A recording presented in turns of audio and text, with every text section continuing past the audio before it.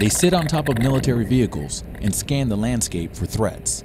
It's the Common Remotely Operated Weapons System, or CROWS, a gunner's position remotely operated by a soldier inside the vehicle.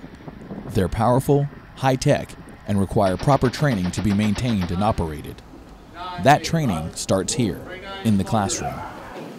This only happens maybe 12 times a year throughout the Army and all the other services, the Marines, the Navy, the Air Force, the Coast Guard.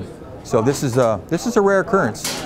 Training for CROWS takes 1 week, but for 3 weeks, non-commissioned officers from 2nd Brigade 1st Cavalry Division are also training to be trainers. Well, this is actually going to be a CROWS facility. We're actually establishing a CROWS training course on Fort Hood, an operator's course. We'll be able to train our soldiers. It's the first time Army NCOs will be qualified to train other soldiers on the CROWS system, not just for Fort Hood, but the United States Army.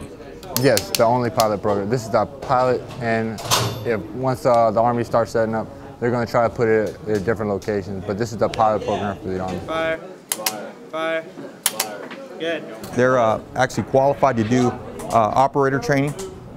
They are not qualified to do an actual T3 teach, produce instructors, but they can produce operators. And the success of a new program like this will rest on the shoulders of NCOs. I will tell you that the 1st Cav Division of 2nd Brigade, they gave me top-notch NCOs. These guys retain, they want to learn, they're motivated, they care about the NCO Corps. CROWS sit on top of vehicles, but now NCOs will train the Army's newest operators side by side. Reporting for America's First Team, I'm Army Sergeant Elliot Valdez.